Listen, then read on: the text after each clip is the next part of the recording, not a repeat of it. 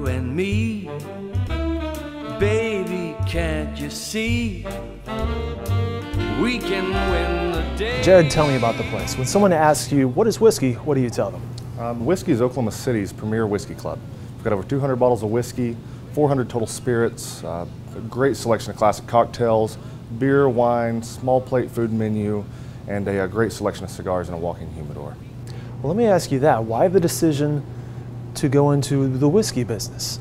I'm a huge fan of whiskey. My partner Dwayne and I are both advocates for the whiskey movement in Oklahoma.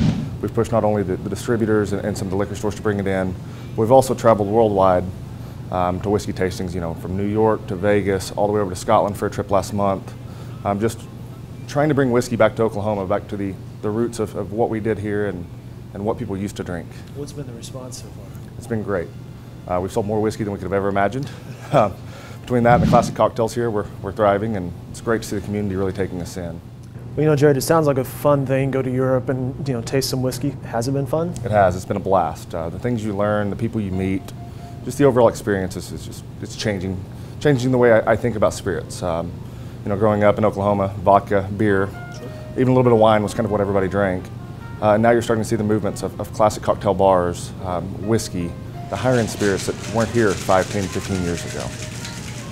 What's behind the name? It's not just whiskey, it's WSKY. Sounds like a radio station. It is after a radio station. When we were looking for locations, we wanted to be outside of Bricktown, but somewhere in the downtown area to bring back that club feel of Oklahoma City. We found this building about a year ago, and I started researching and found out that the building was actually the M&M Hotel back in the early 1920s, which was the first ever African-American hotel in Oklahoma City that also housed a jazz lounge. That jazz lounge was home to Charlie Christian, the Blue Devils, some of the great jazz musicians who started in Oklahoma City and eventually moved on to New Orleans and across the world. So working with Robot House Creative on doing our branding and our logos, we decided on WSKY simply because it was whiskey for Whiskey Lounge, but it also signified that old radio station feel. WSKY is the same as doing a radio call sign. We worked with a design group out of Edmond called A-Line Design, and Paige and her crew were incredible. They did every single detail from whiskey on tap, which we have over here, to the rolling library ladder, to LEDs throughout the entire bar, hidden TVs behind picture frames, state-of-the-art purification systems. They caught every detail in here and brought it together to make the new school, old school cool, bringing in an old school lounge with all the new amenities.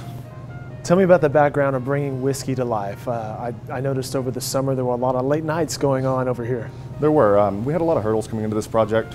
One being is to be a true bar with smoking, we had to rezone.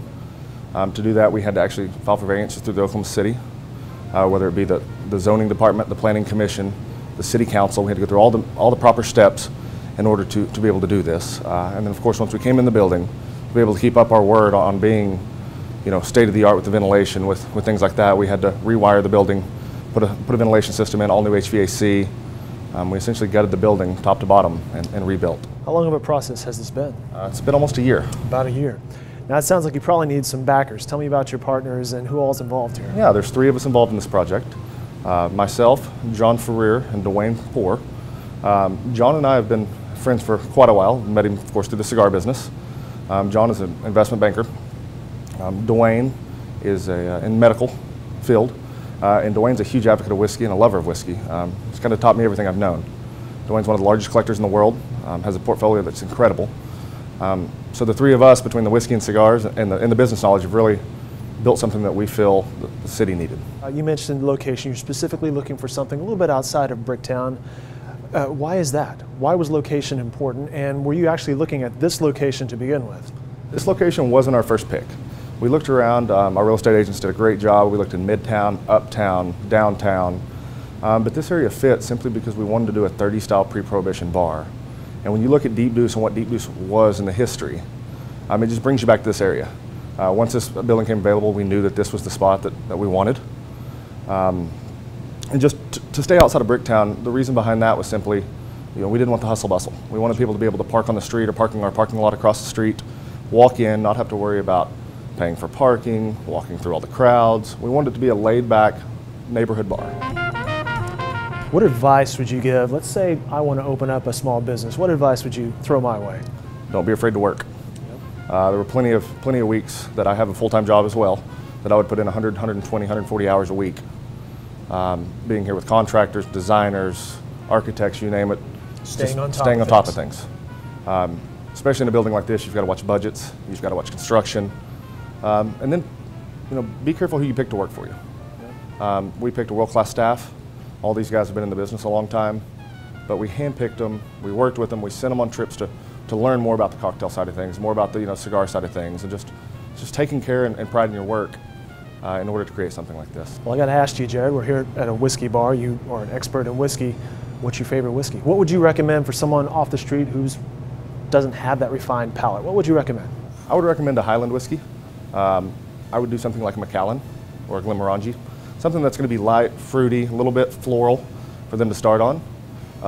One thing that I try to explain to people here is, people always say, well, Scotch whiskey should be drank neat. It should be drank straight up. I don't agree with that. I think you should drink whiskey how you want to drink whiskey. Whether you want ice in it, Coke in it, we're not going to judge you here.